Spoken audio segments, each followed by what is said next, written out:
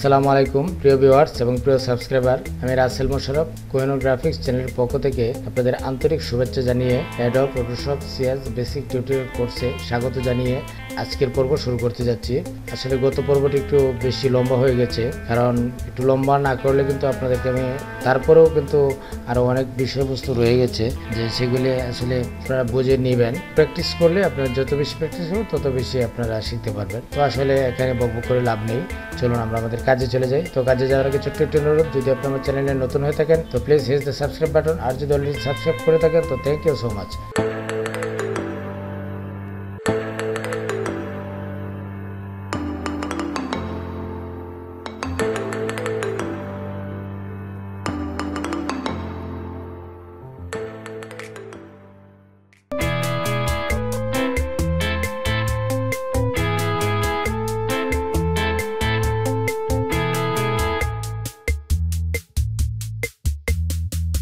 তো আপনি চলে যাবেন ফটোশপে যাওয়ার পর আমি আজকে আপনাদেরকে দেখাবো বিভিন্ন বার রয়েছে, সেই বারগুলি সম্পর্কে আপনাদেরকে বোঝাবো। টুলবার তো প্রথমে বুঝিয়েছি। এই যে অপশন বারটি রয়েছে, এই অপশন বারে দেখুন এখানে এই যে বর্ডার্স রয়েছে। আপনি যদি বর্ডার্সকে সিলেক্ট করতে চান, আপনাদের মাউস দিয়ে ক্লিক করলে তো হবেই। বর্ডারে যেতে চান তাহলে যদি আপনার ফাংশন কি থেকে F5 ক্লিক করেন তাহলে কিন্তু এটি ওপেন হয়ে যাবে, ঠিক আছে। তো এখানে বিভিন্নটিতে আপনি যেতে পারবেন। একটি বিষয় হলো এই যে লেয়ারটি, এটি যদি F6 দেন তাহলে দেখবেন এটি চলে যাবে। আপনি যদি F8 দেন তাহলে এইখানে এই যে পরিবর্তন হবে, ঠিক আছে। তো এটার আসলে তেমন কোনো প্রয়োজন নেই আমাদের কাজ করার ক্ষেত্রে, এটাকে আমরা ক্লোজ করে দিব, এটার দরকার নেই, ঠিক আছে। আর আমাদের প্রয়োজন কিন্তু এটা, এই যে কালার, চোয়াজ, স্টাইল, এখানে কিন্তু অনেক ধরনের স্টাইল রয়েছে। আপনার এখানে বিভিন্ন ধরনের স্টাইল আছে, সেগুলি দিয়েও আপনারা কাজ করতে পারবেন। যেমন ধরেন আমি যদি এটাকে এই স্টাইলে নিতে চাই, যে লেয়ারটিকে আপনি করবেন এই লেয়ারটি আপনি সিলেক্ট করবেন, করে এখানে যখন ক্লিক করবেন তখন এখানে যে পজিশন রয়েছে বা যে ডিজাইন রয়েছে সেই ডিজাইনটা এখানে চলে আসবে। তো আপনি যখন চোয়াচে যাবেন, যখন এখানে ক্লিক করবেন তো এখন কিন্তু হবে না। এখানে যদি আনতে চান, এখানে যখন ক্লিক করবেন তখন এই অপশানে আপনার কালারটি আসবে। যে কোনো কালার দেন, দেখুন এখানে কিন্তু পরিবর্তন হবে। টুলবারের নিচে লক্ষ্য রাখুন, আমি ক্লিক করছি, আপনার পরিবর্তন হচ্ছে, ঠিক আছে। তো এইগুলিকে যদি আমরা দিতে চাই, সেটাকে দিতে গেলে আমাদের অন্যভাবে দিতে হবে। আপনি এরকম সিলেক্ট করার পর আপনি যখন অল্টার ডিলিট ক্লিক করবেন তখন যে লেয়ারটি আপনি সিলেক্ট করবেন সেই লেয়ারটি এরকম হবে। আর একটা বিষয় হচ্ছে কালার, এখানে যদি আপনি 8GB রাখেন তো সেক্ষেত্রে আপনাকে এখানেও 8GB রাখতে হবে। আপনি যদি এখানে CMYK করেন তো সেক্ষেত্রে এখানেও CMYK করতে হবে। এখানে কিন্তু অটোমেটিকলি হবে না, ঠিক আছে। আপনার এখানে করে নিতে হবে। এই যে দেখুন এখানে কিন্তু হয় নাই, এখানে আপনাকে করে নিতে হবে। এভাবে আপনারা করে নেবেন। আপনারা যখন প্রিন্টিং লাইনে কাজ করবেন তখন এখানে CMYK এভাবে কালারটি করে নেবেন। আর আপনারা যখন ল্যাবে কাজ করবেন তখন আপনি 8GB দিয়ে কাজ করবেন, ওকে। আরেকটা বিষয় হলো যে হিস্ট্রি হচ্ছে আপনি যে অপশানগুলো আপনি কাজ করবেন সকল অপশান এখানে আপনাকে দেখিয়ে দিবে যে আপনি কোন অপশানে আপনি গিয়েছেন। আপনি যে কোনোটাতে ক্লিক করেন আপনার এখানে কিন্তু আসবে। আপনি ধরেন আমি যদি এটাতে ক্লিক করি, ইরেজারে যদি ক্লিক করি, তো ইরেজারে ক্লিক করার পর দেখুন আমি যখন একটি ক্লিক করলাম, যতগুলি ক্লিক করবো ততগুলি ক্লিক কিন্তু এখানে আসবে, ওকে। আবার যখন Ctrl+Shift Z দিব তখন কিন্তু ফিরে যাবে। তো এটারও কিন্তু তেমন আমাদের এই যে ফাইলে রাখার ক্ষেত্রে আমরা তেমন কোনো প্রয়োজন নেই, আমরা এটাকেও কেটে দিব, ওকে। তো আমাদের যে বারগুলি সবচেয়ে বেশি প্রয়োজন সেটা হচ্ছে এখানে দেখুন লেয়ার, চ্যানেল এবং পাথ, এই বারগুলির প্রয়োজন রয়েছে। এটাকে মাইনাস করার কোনো কায়দা নেই। এটি ছাড়া আপনি কোনো কাজও করতে পারবেন না, এটাকে লাগবে, আমরা কাজ করার ক্ষেত্রে প্রয়োজন রয়েছে, ওকে। প্রিয় বন্ধুরা, আপনি এখন কিন্তু এই অংশটি আমি খালি করেছি, সেটি হচ্ছে একটি কারণ রয়েছে। তার কারণ হলো আমি এখানে টাইপ টুল দিয়ে আমরা এভাবেও টাইপ করতে পারবো, আমি আগেও দেখিয়েছি। এখানে কিন্তু রয়েছে বার, আপনার অপশন বারের আছে।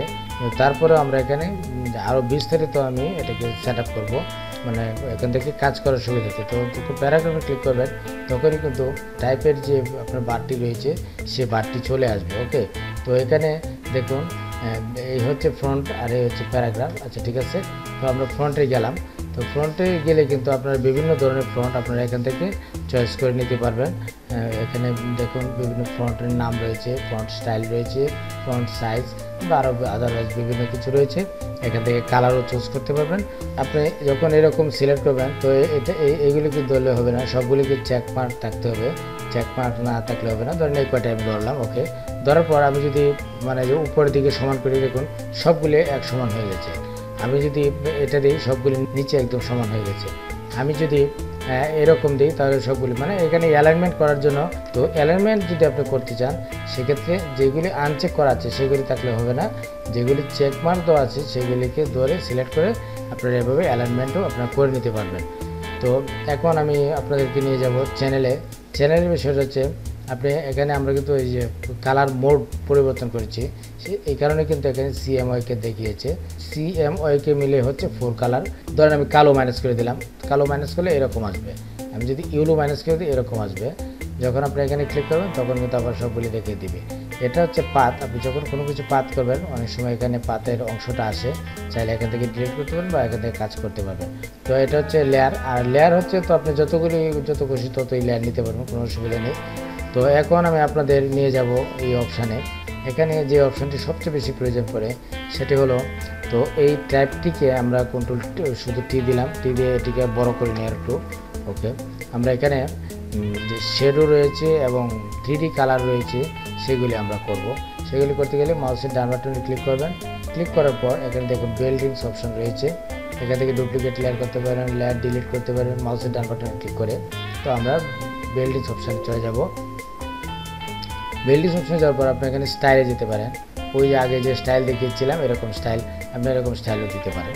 ওকে, আবার আপনি যদি চান যে না আমি আমার মন মতো করে নেব, আপনি যে ড্রপ শেডো আপনি লেখার নিচে সেটু দিবেন বা ছবির নিচে সেটু দিবেন, তো এরকমও আপনি করে নিতে পারবেন। ঠিক আছে, এরকম এখানে অনেক ধরনের ডিজাইন রয়েছে, অনেক ধরনের সিস্টেম রয়েছে, আপনি এগুলো চাইলেও করতে পারবেন, আপনি আপনার মন মতো করে নিতে পারবেন। তো এখানে স্ট্রোক কালার যদি আমি সাদা দিই, দেখুন কিন্তু খুবই সুন্দর একটি মানে লেখা হচ্ছে।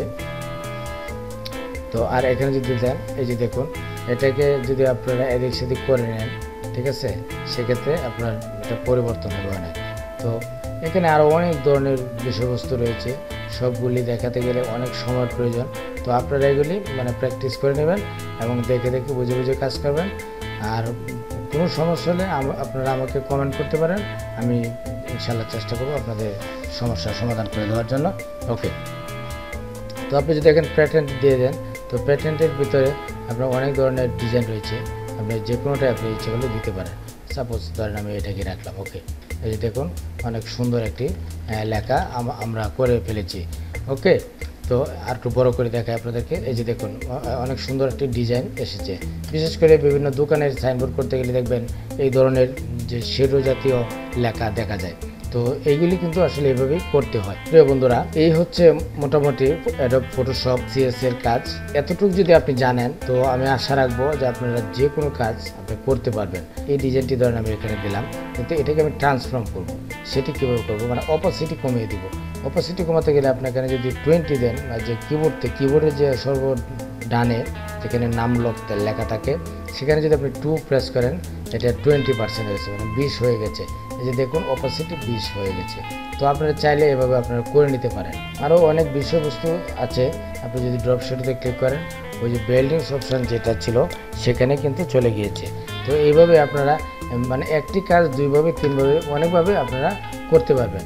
তো প্রিয় বন্ধুরা, তো এই ছিল মোটামুটি ফটোশপ বেসিক। এখন আমি আপনাদেরকে দেখিয়ে দিব কিভাবে শুরু করবেন এবং কিভাবে শেষ করবেন। তো আমি আর খুব একটা বেশি লম্বা করব না, আমি অল্প কিছুক্ষণ দেখিয়ে আপনাদেরকে শেষ করে দিব। তো প্রথমে আপনারা যে কাজটি করবেন, ধরেন আমি সব কিছু ক্লোজ করে দিলাম, ঠিক আছে, ধরেন ক্লোজ করে দিলাম।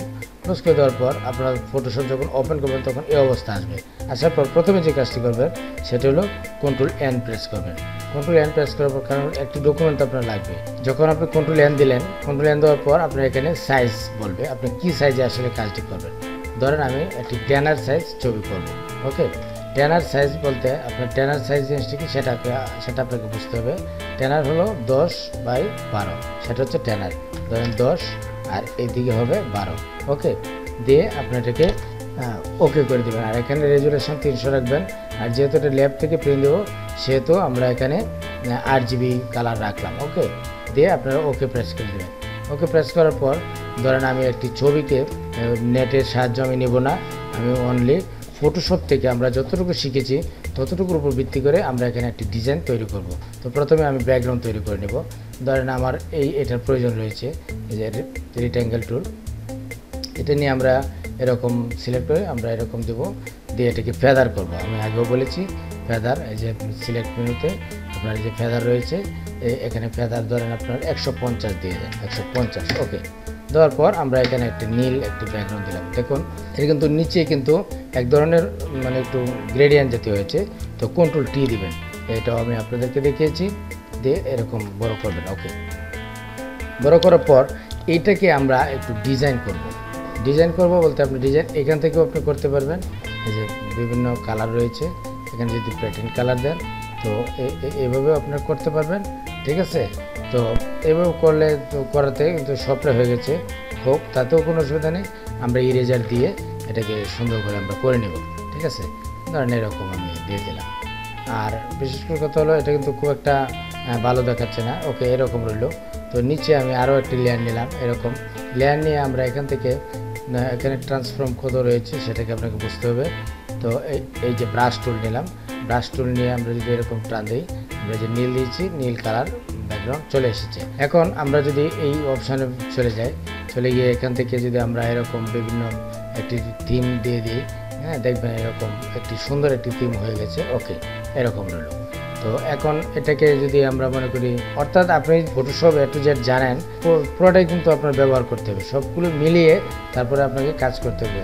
আর কীভাবে পাক করতে হয় বা কী করতে হয় সেগুলো তো আমি আপনাদেরকে আগেই দেখিয়েছি। এখন আপনাকে যে কাজটি করতে হবে, ধরেন আমি এই ছবিটিকে আমি একটি ট্যানার সেট করব। এটা ছোট করে এটাকে এখানে টান দিয়ে ছেড়ে দেবেন। ওকে, দেখুন এই ছবিটি আমি এখানে বসিয়ে দিলাম। ওকে, তো এখন আমি যে কাজটি করব, আমরা এখানে একটি আর একটু ছোটো করেন ছবিটি, ছোটো করার পর এখানে আমি একটি বর্ডার তৈরি করব। সেই বর্ডারটি হবে, এই দেখুন আপনার এরকম ওই রিটেঙ্গেল টুলস দিয়ে কিন্তু আমি কাজটি করছি। এতটুকু রইল। এখন আমাদের যে বাহিরে যে অংশটুকু রয়েছে সেই অংশটুকুতে আমরা একটি কালার দেবো। তো সেক্ষেত্রে কন্ট্রোল শিফট আই দিয়ে ওটাকে ব্লক করতে হবে। ব্লক করে আবার এখানে একটি লেয়ার নিতে হবে। লেয়ার নিয়ে আমরা এই ধরনের কালার দেবো। ওকে, এই ধরনের কালার দিয়ে আমরা একটি বর্ডার তৈরি করলাম। এই বর্ডারটিকে আমরা আবার বিল্ডিংস অপশানে চলে যাব, কারণ এখানে আমরা একটু শেডো ব্যবহার করব এবং এটাকে 3D কালার করব বর্ডারটিকে। তো দেখুন আমরা যদি এই ড্রপ শেড দিই, ড্রপ শেড দেওয়ার ফলে কিন্তু এখানে কিন্তু এই যে দেখুন ড্রপ শেড কিন্তু হচ্ছে। ওকে, তো এতটুকু দিয়ে দিলাম। তো এটাকে কত ট্রান্সপারেন্সিতে রাখবেন, হ্যাঁ এতটুকু দিলাম। দেওয়ার পর আপনার এখানে যদি আপনার এটা দেন, তো এখানে আরও অপশান আছে, সেগুলিও আপনারা এদিক সেদিক করে দেখবেন, দেখে তারপরে আপনারা কাজ করবেন। ওকে, তো আরও অনেক ধরনের অপশান আপনার রয়েছে। আপনি বিভিন্ন কালার চেঞ্জ করতে পারবেন, গ্রেডিয়েন্ট করতে পারবেন, উপরে এক কালার নিচে এক কালার। তো গ্রেডিয়েন্টের ভিতরে আরও বিভিন্ন ডিজাইন রয়েছে। হ্যাঁ, তো আরেকটি বিষয় হলো এখানে দেখুন, এখানে যখন আপনি ক্লিক করবেন, ক্লিক করার পর এখানে কিন্তু আরও অনেক ধরনের ডিজাইন আপনি পেয়ে যাবেন, ঠিক আছে। এই যে দেখুন এখানে অনেক ধরনের ডিজাইন কিন্তু এসে গেছে। তো আমরা এই ডিজাইনটি দিব। ওকে, ওকে দিয়ে দেবো, আর কোনো কিছু করব না। আর একটি আমরা স্ট্রোক দিয়ে দেব, হ্যাঁ একটু হালকা একটু সাদা স্ট্রোক দেবো, স্ট্রোকটি দেবো সাদা, আর একটু মোটা করতে হবে। ওকে, এই হচ্ছে দেখুন আমি আপনাদেরকে জাস্ট বোঝানোর জন্য যে আসলে ফটোশপ শেখার পরে আপনি আসলে কীভাবে কাজ করবেন। তো আমরা এটাকেও মোটামুটি সেভ করে নিলাম। তো প্রিয় বন্ধুরা, আমি আশা রাখবো আপনাদের অবশ্যই ভালো লাগবে আমার এই টিউটোরিয়ালগুলি। আর যদি এতটুকু হলেও ভালো লাগে এবং উপকারে আসে, আমার চ্যানেলটিতে সাবস্ক্রাইব দিবেন, আমাকে লাইক দিবেন, কমেন্ট করবেন। যদি আপনাদের কোনো প্রয়োজন হয়, আমি যদি কোনো সাহায্য করতে পারি আপনাদেরকে, আমি আমার সাধ্যমতো চেষ্টা করব আপনাদের সাহায্য করার জন্য। আপনারা আমাকে কমেন্ট করবেন এবং আমার লাইক পেজ এবং গ্রুপে জয়েন করুন। আপনারা সেখানে যদি আমাকে বলেন, আমি ইনশাল্লাহ চেষ্টা করব আপনাদের সমস্যার সমাধান করার জন্য। প্রিয় বন্ধুরা, আজ এ পর্যন্তই, দেখা হবে পরবর্তী ভিডিওতে। সে পর্যন্ত ভালো থাকুন, সুস্থ থাকুন। সবাইকে আবারও শুভেচ্ছা জানিয়ে আমি আমার আজকের বিষয় এখানেই শেষ করছি। আসসালামু আলাইকুম।